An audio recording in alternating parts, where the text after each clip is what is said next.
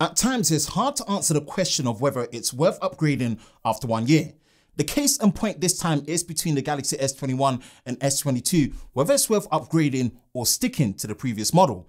Hi, Ben from SamMobile. If you enjoy new and exclusive videos like this, then be sure to like, subscribe, and turn on notifications so you don't miss any new videos on YouTube with SamMobile TV. Here is our quick fire comparison between the Galaxy S22 and S21. When comparing the design, feel, and build quality, the slight differences between them come together and add up to be a lot more than I expected. If you look at the S21, when Samsung actually decided to opt for a plastic, or as they like to call it, glasstic back panel, it did come as a shock to us. This was really down to the expectation of using a premium glass material like found in the S21 Plus and S21 Ultra, and the concern of it feeling more like a mid-range device.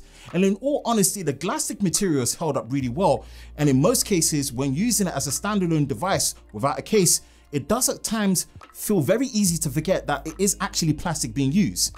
Now that being said, comparing it side by side with the newer S22, the difference feels huge in favor of how nice and premium the S22 feels, and also with how the S22 feels using Corning Gorilla Glass Victus Plus on the front and back with the high quality matte frosted finish. It gives you the confidence that you are really holding a premium device. The overall look of both devices are very much the same and more of an evolution of each other when looking at the Galaxy S22. Some might actually prefer the more rounded look of the previous S21, and in fact, when actually holding the devices, the S21 is slightly more comfortable compared to the flatter, sharper feeling edges of the Galaxy S22. The slightly more denser feeling while still keeping a lightweight on the Galaxy S22 aids to it feeling more premium and especially well put together. Overall, have to say the Galaxy S22 takes it. On paper, both display and audio experience are basically the same. Both are using a flat, full high definition plus 120Hz dynamic AMOLED display panels. The Galaxy S21 is using a 6.2 inch display, whereas the S22 has a slightly smaller 6.1 inch display. LTPO variable refresh rate is present on both, and confusion aside, initially when the Galaxy S22 was released, we were under the impression that the refresh rate was between 10Hz to 120Hz, but later found out that it's within the same range as the S21, which is 48 to 120Hz.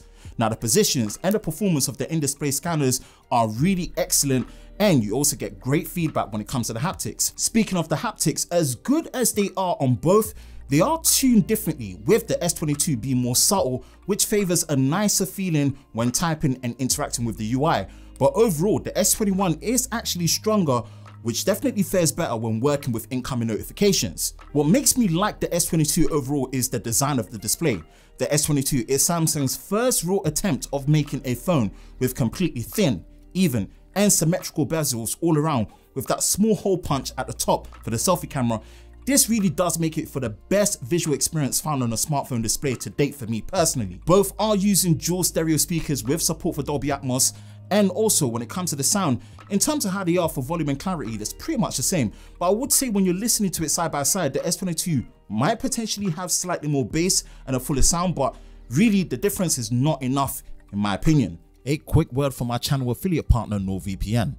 As our preferred VPN of choice, NordVPN gives you a secure connection while keeping a fast speed and also access to content in different regions on popular services like Netflix. Use our unique link for your NordVPN plan and our coupon code SamMobile, backed with a risk-free 30-day money-back guarantee.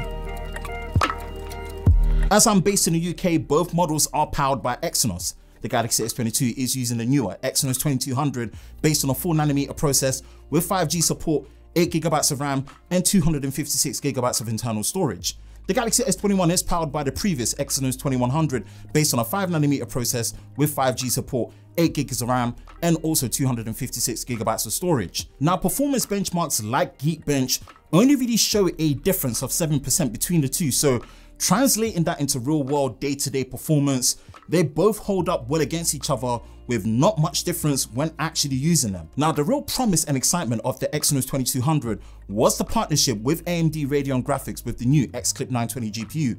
We were hoping it would actually translate to finally bringing better optimization and graphic support out of the gate, but this hasn't really been the case compared to the Snapdragon counterpart. All that aside, the performance is good on both and you should be okay whichever one you pick. We did an extensive camera comparison on both these devices, and we highly recommend you take the time and watch it. The quick and short summary of the camera performance for pictures is that the Galaxy S22 generally has a bit more saturation in images, and thanks to the new 10 megapixel 3x optical zoom, you do get clearer images when zooming in compared to the Galaxy S21. Portrait mode for the selfie and the rear cameras is generally improved on the S22, but the S21 still holds up really well. Overall performance in low light and when using night mode on the wide and the ultra wide is greatly improved when using the Galaxy S22. Now, video performance is solid on both. The Galaxy S22 does have better video stabilization when in portrait mode, but it does come at the cost of an additional crop, and you do get a slightly wider field of view when actually shooting in 8K 24 frames a second. This section here is definitely a quick one, as the software experience is on par on both. One UI 4.1 with Android 12 is at the center of the user experience, with core features as mentioned before, like RAM+, color palette, privacy control, new widgets, and accessibility. As well as the performance being good with the specs under the hood, Samsung's promise of 4 OS version updates should see the Galaxy S22 good until Android 16. But while the Galaxy S21 started on Android 11, it should be good until Android 15. When it comes to battery life, the Galaxy S21 takes a confident win here with its larger 4000 mAh battery compared to the reduced size of the Galaxy S22 at 3700 mAh. Now, the difference may not seem like that much on paper, but this really allows the Galaxy S21 to really power through to 4 to 5 hours of screen on time usage compared to the 3-4 hours experience on the Galaxy S22. Both have the same charging speeds over the wire at 25 watts and 15 watt wireless charging and wireless power share for charging over devices that are compatible. Given the choice between the Galaxy S22 and the S21, which one would you choose? Let us know in the comment section below. For the latest news in the world of Samsung daily, be sure to visit us at SamMobile.com. And for the latest videos on YouTube with SamMobile TV, be sure to like, subscribe, and turn on notifications, and we will see you next time.